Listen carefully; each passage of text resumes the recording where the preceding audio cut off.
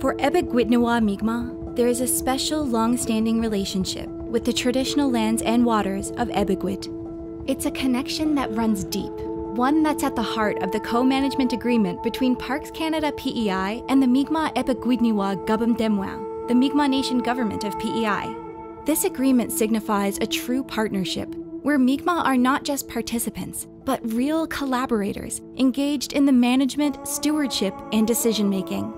Their voices are now central in helping to shape the future of Parks Canada PEI-administered sites now and going forward. This will ensure that Mi'kmaq traditional knowledge, cultural values, and perspectives are connected to the management and programming for Parks Canada PEI.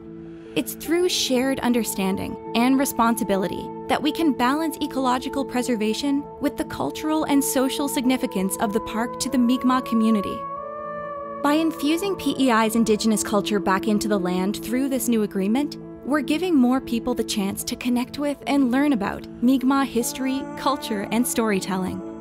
This is a real, tangible step forward in the reconciliation process, one that should be celebrated.